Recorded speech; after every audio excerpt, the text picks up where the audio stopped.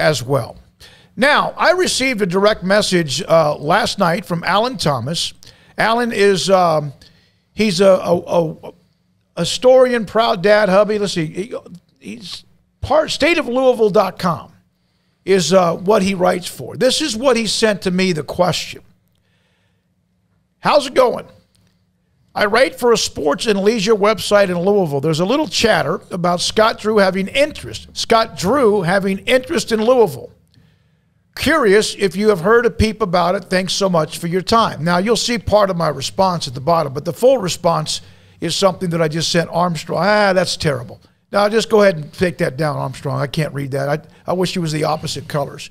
What I did say was this, and we can discuss this on the chat room, Paul, Craig, and phone calls if you'd like at 254-339-1122. I've heard the chatter, but Baylor fans are those of us who cover them are used to the chatter, and I would be stunned if there was anything to Scott Drew in Louisville. I know Louisville is a tradition-rich men's basketball program. Baylor is rolling along, and they're about to build a brand new arena, or what is called a pavilion, and Coach Drew has been waiting for this to happen, and Baylor pays him very well. Most and more than most people realize. Dave Aranda, rumored to be the top choice at a handful of the Blue Bloods. At the end of last season, early offseason, fans were concerned because of turnovers at head coach in football. But Aranda never blinked, not once, and wasn't leaving for any of the rumored destinations. So Baylor fans are used to Scott Drew, or mainly the football coaches, Matt Rule, of course, even when Art Briles was there. But this is also, and this is no offense to this guy, but this is Louisville fans and Louisville people saying, okay, we are a tradition-rich program. Where's a program that's really good now that we could go pluck somebody from?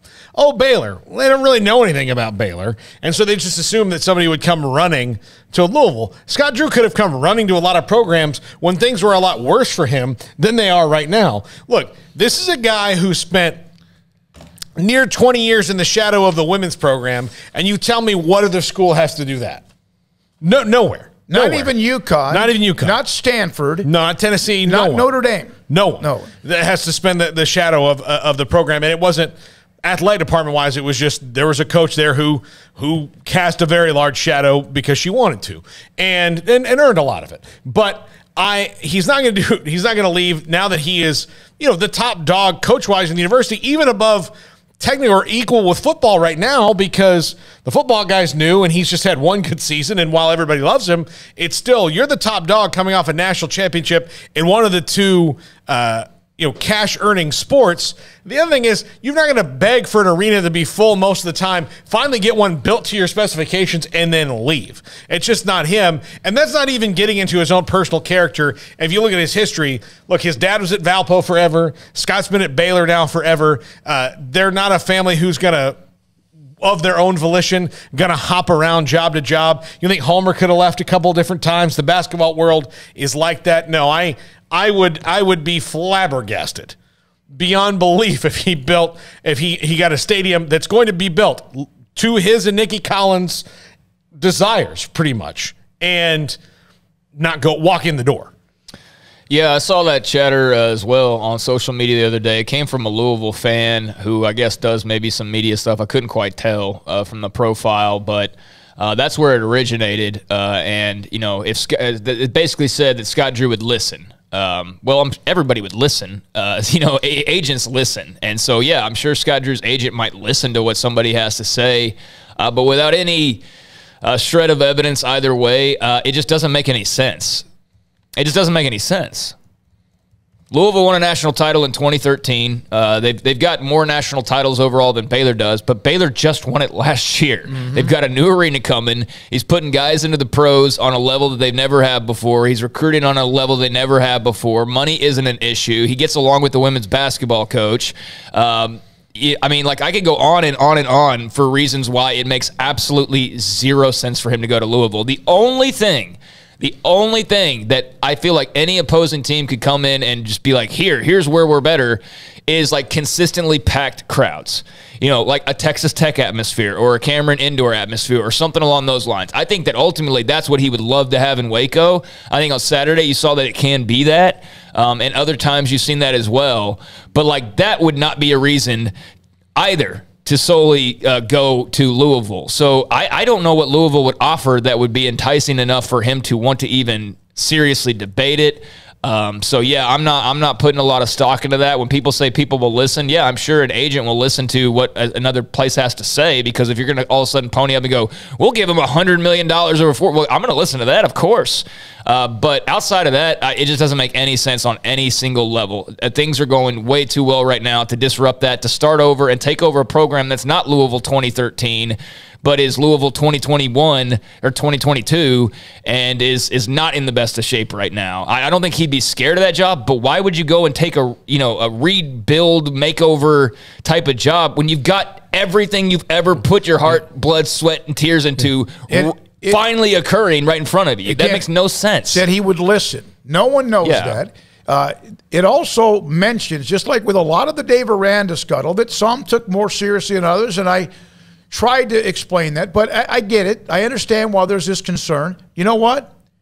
Just because someone targets your head coach doesn't mean that coach is interested. No, how many times did we hear that Dave Aranda was the #1 target or candidate at USC or LSU or whoever else? Constantly. And that was their opinion, their target, their list, their wish list. You got to remember, though, too, I do think there are a lot of people out there nationally that maybe hear the name Baylor and they're like, oh, that's just some small school in Waco, or maybe they don't even know where it even is in some cases. I mean, some people clearly on national broadcast still don't know how to pronounce it correctly.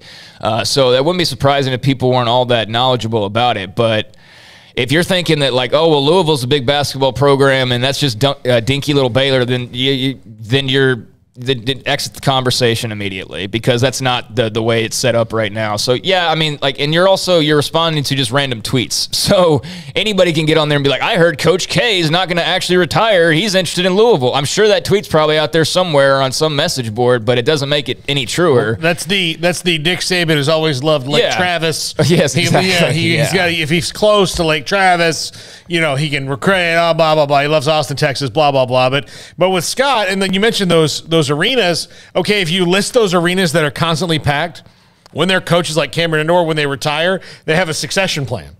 Mm-hmm. John Shire's taking over Duke.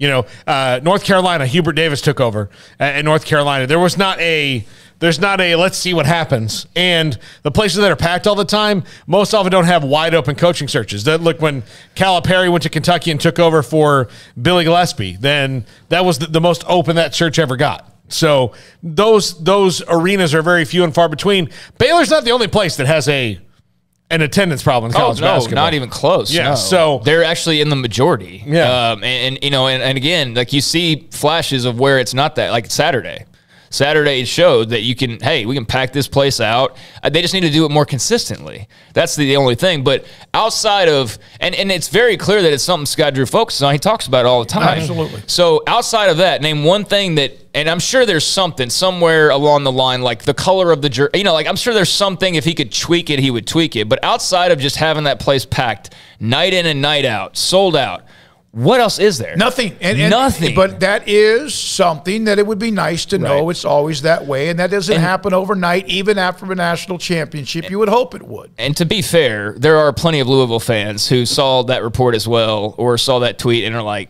okay, no, let's be realistic. He's not coming here. So there's plenty of, it's not like there's massive Louisville fans that are, predicting Scott Drew's coming there or anything like that. But yeah, that was of interest when I saw that, but it immediately just made very little sense. Yeah, Scott Drew ain't going anywhere. Book it, Daniel. The Mike game, Scott Drew leaving for Louisville, I don't think would be seen as leaving for Louisville. It might be seen as leaving for the ACC, but their conference with all the Blue Bloods is not on par right now with what is the Big 12 or even the SEC. Bob Williams, he's talking about something else.